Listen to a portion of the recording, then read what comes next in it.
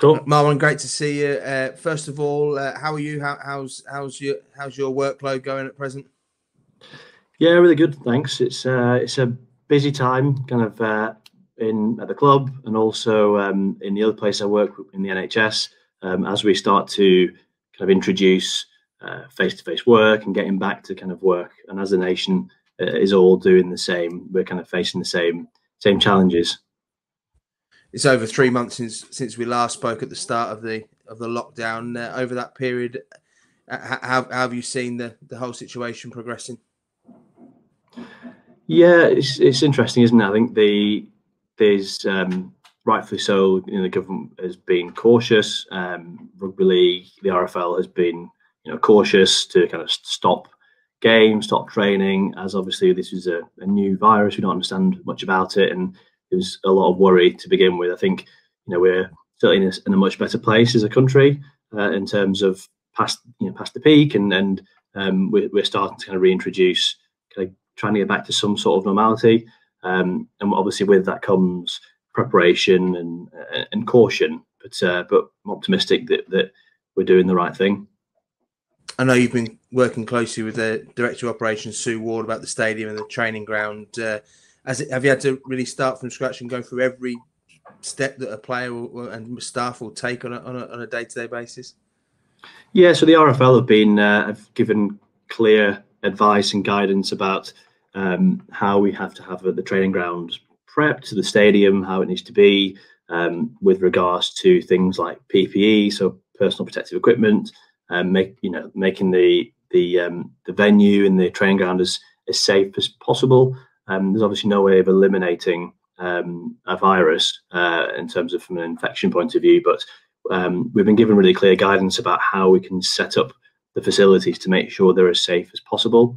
So we've been through that, myself, Sue, and the other a lot of members of staff at Leeds have been going through, step by step with a fine tooth comb, every single bit of the training ground and of the stadium to make sure that it's the best environment possible for the players and staff.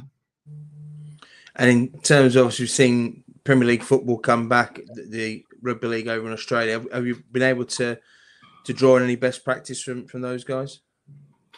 Yeah, I think that's been perhaps one of the tactics, is to see how things unfold with football and with rugby over in Australia, to see how their measures have been put into place, and potentially learn from any challenges that they faced. So yeah, there's been the sports world has kind of rallied together, and there's lots of different people have got together to form different consensus statements about how things should run. So we're in a fortunate position in rugby league in that football in the UK, football were the first really major sport to get back to it. So they would have faced a lot of the uncertainty, whereas we can see how football have been doing it. So a lot of the things that have been in development to help support players and staff in returning to the training ground, we're almost piggybacking on from a rugby point of view. Some of it, which is good. Some of it is obviously bespoke to rugby league, but ultimately it's the same thing, whether people are going back to the workplace, the office, or the training ground. A lot of the issues are ultimately the same, but we just need to be specific with how we treat them and manage them in rugby and in Rhinos. And clearly, there's going to need to be a need for testing with the squad as well. That testing protocol, is that something we're looking to put in place? Yeah, so there's two types of tests for coronavirus. There's the antigen test and the antibody test. The antigen test is the test of have I got it now? So if you have symptoms and you have an antigen test, then if you have antigens in your body from the virus, then you've got the virus right now. The antibody test is the have I got it test, have I had it test. So any illness or virus or infection you get, the antibody produces, the body produces antibodies to it, and they can sometimes take days or weeks to show up in the bloodstream. Those are two main types of tests that are going on throughout the UK at the moment.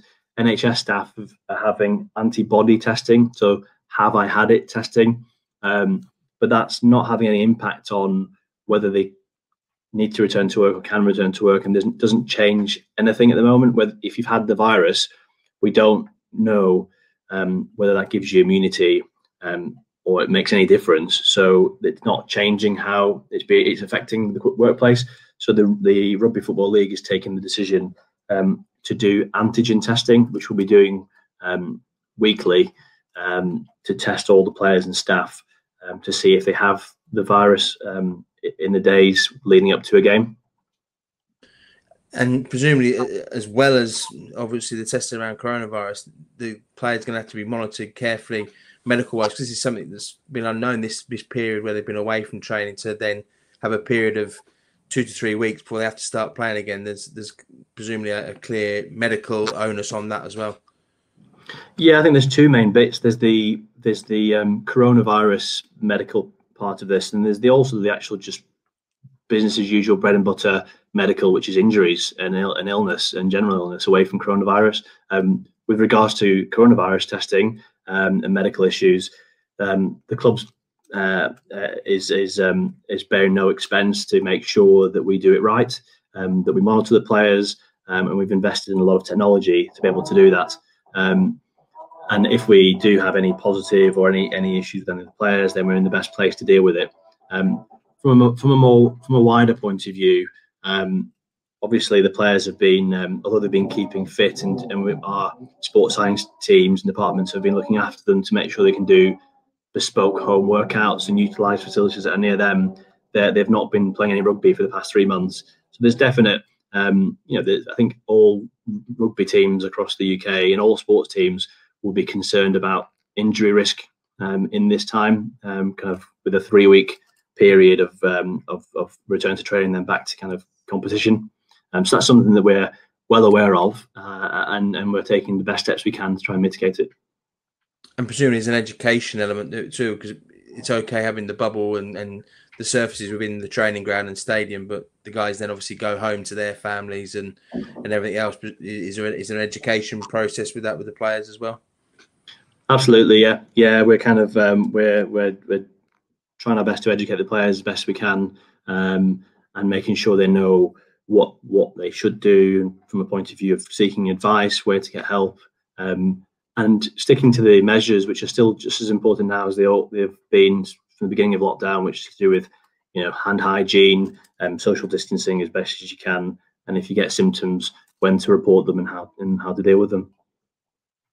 From a professional point of view, from your experience within it, how much of a challenge has this period been? Yeah, it's been tough. It's completely changed. Obviously, a lot of it's been unknowns. It's all been very new. The evidence is changing because it's something new that we're kind of trying to understand. With this shift from to pretty much almost exclusive home working for the majority of people who work in the UK, that's given challenges, physical and mental challenges for people. I think that I think we've probably we're definitely feel we're past the worst of it. And although there's talks about concerns about second waves and things, I think ultimately that's within our gift to act sensibly and try and bear in mind some of the messages that have been given in terms of being sensible with reintroducing, kind of getting back into society. But it's definitely been a challenging time. I think from my point of view, as I say, I work in the NHS, and that's been busy from a clinical and a management point of view, putting these things in place. But ultimately, I'm glad we're in a position now where, and I'm sure the players are definitely glad to be getting back onto the field and doing what they love. And there will be some who will need that reassurance that every precaution's been taken, because obviously coming out of these bubbles within their families they've been in for so long, to come back to train and begin to open up again.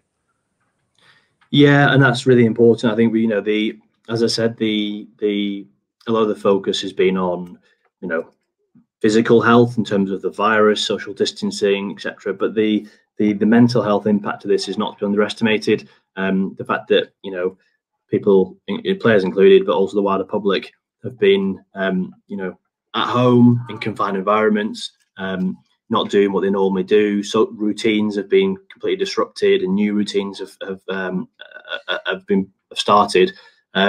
So absolutely, there's understanding that there may well be anxieties about getting back, about infection risk, and we're taking all the steps to try to mitigate those things, to support our players' well-being, mental health, and also just communicate with them that we're doing everything that we should be doing, so they have the confidence to come back. But as I say, on the whole, the players are really keen. From